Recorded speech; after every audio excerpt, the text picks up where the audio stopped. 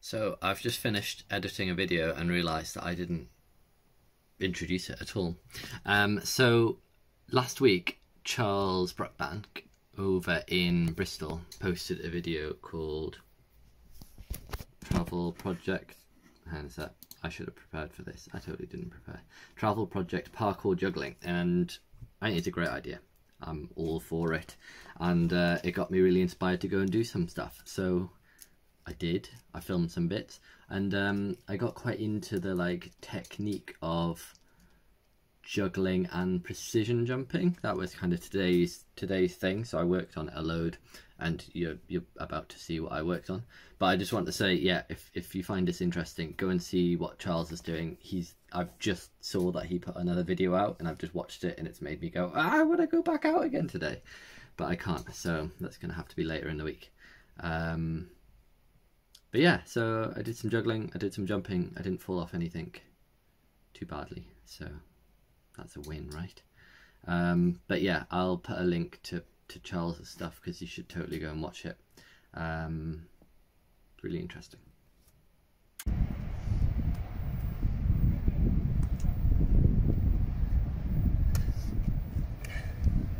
Okay, so there seems to be 3 different techniques which let you use your arms to varying amounts.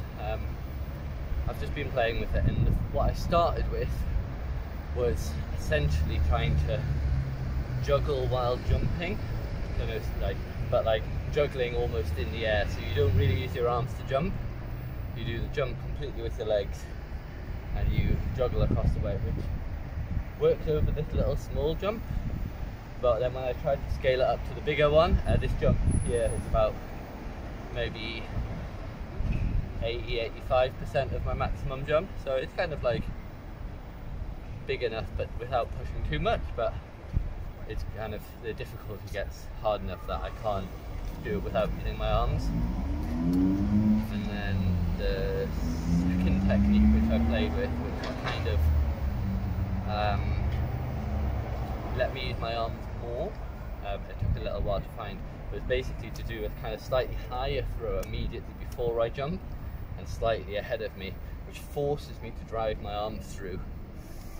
So I start to get some arm swing and start to get more power. But the difficulty, and that's just taken me ages to get a feel for, the difficulty with that is that it's really easy then to throw the ball too far, because you're getting quite an arm swing and you're trying to swing your arms to the jump while also make the throw that travels you over the jump.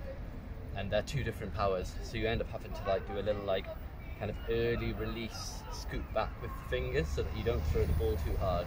And then what really made the difference as well is thinking about throwing it diagonally, because obviously I'm throwing from right to left, and so thinking consciously about that diagonal throw also, I think, increased, rather than throwing it straight forwards and having to reach, which I can't reach as far, by throwing the diagonal, that makes it more reachable for my left hand.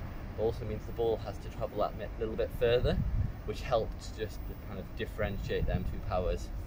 And then the third technique, which I'm not so keen on, but is actually the easiest, is to throw the ball to the landing nice and high and then jump across the gap, which didn't take me very long at all.